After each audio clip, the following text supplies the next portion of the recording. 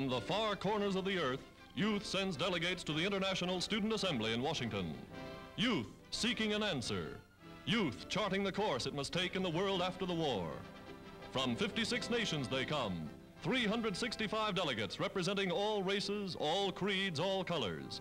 Some are refugees from homelands under the domination of the invader.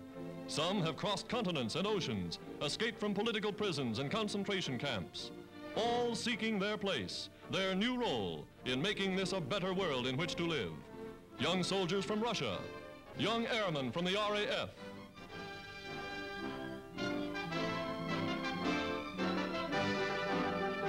students from centuries-old China, students from Japanese-dominated Korea, rallied beneath the banner of the United Nations. In their hands, the future of generations to come. Hindus, representing India's 350 millions. Germans, fugitives from a land in which there is no longer freedom. All under one roof hear President Roosevelt's message broadcast to the world in 31 languages. This time we shall know how to make full use of victory. This time the achievements of our fighting forces will not be thrown away by political cynicism and timidity and incompetence. We must work and we must fight to ensure that our children shall have and shall enjoy in peace their inalienable rights to freedom of speech, freedom of religion, freedom from want, and freedom from fear. Only on those bold terms can this total war result in total victory.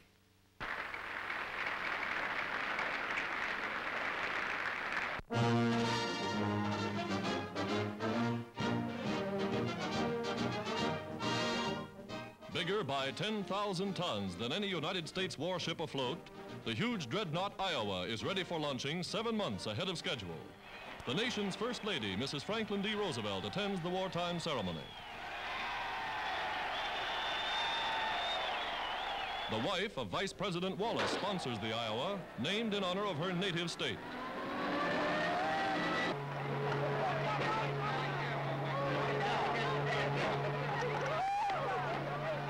Down the ways, the mighty vessel rides to the sea. Armament and batteries a naval secret, the Iowa is said to be the most powerful capital ship ever launched.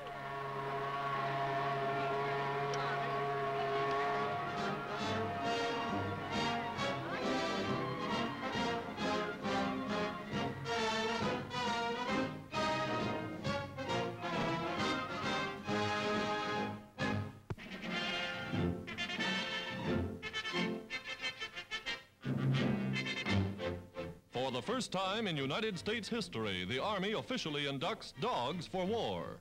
Groomed and inspected like regular soldiers, they receive 4 weeks basic training before being assigned to duty.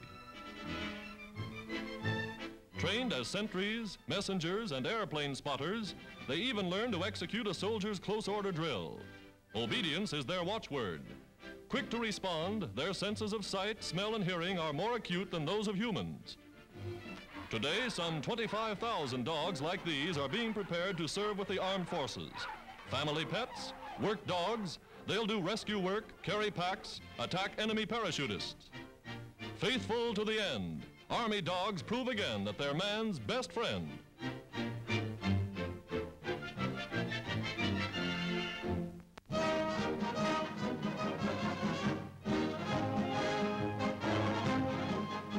Hero of the U.S. Navy's Motor Torpedo Boat Squadron is Lieutenant Commander Bulkley, here with a pretty sponsor to send more of the tiny warships into service. For there is the type of Hornet that stung the Japs time and again in their battle for the Philippines. A newer model now and twice as deadly. The young commander goes aboard to test the new craft as only he and the few who came back know how. Bulkley at the helm of a roaring little eggshell designed for only one maneuver, strike and speed away. And as the Americans see the young hero officer at his post, well do they remember the thrilling news headlines of yesterday. Bulkley and his torpedo boats strike the Japs. An aircraft carrier, a tanker, 2 cruisers, landing barges, destroyers, and bombers blasted to bits. Sinking 100 times their own tonnage, Bulkeley's outnumbered squadron wrote naval history in the China Sea. In just such craft as these, the commander snatched General MacArthur from Corregidor, saw him safely on his way to Australia. Tiniest warships of the Navy, they've earned their salt, and more are on the way.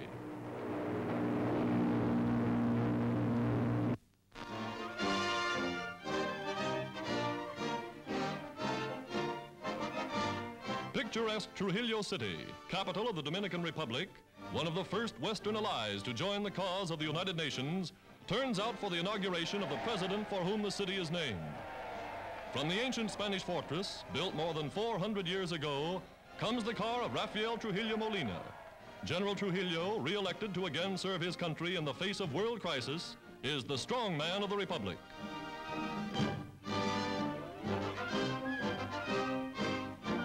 Guarding a strategic coastline, the Dominican Army, small though efficient, is ready to do its part in defending the Western Hemisphere.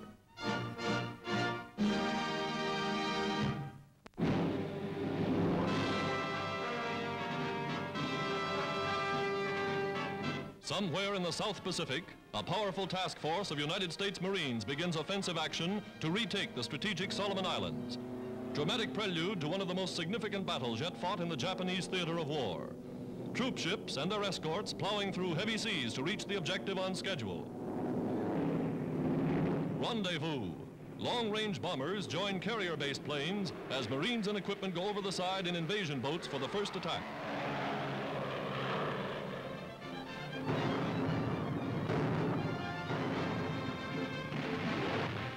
Until the exact second set for departure, landing boats circle the rendezvous as ship batteries lay down a withering barrage of flaming steel.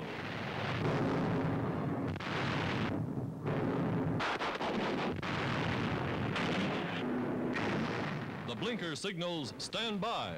Shore installations are aflame from the incessant pounding of the big guns.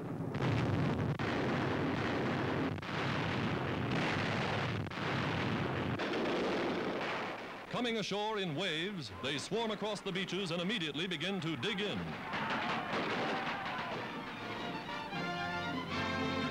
They find Japanese signs, a hastily abandoned Japanese camp, food still upon the mess tables. The enemy took to the hills in a hurry. An amphibian patrol bomber is first to land upon the enemy airfield as the United States flag is hoisted above the first territory to be retaken from the Japanese.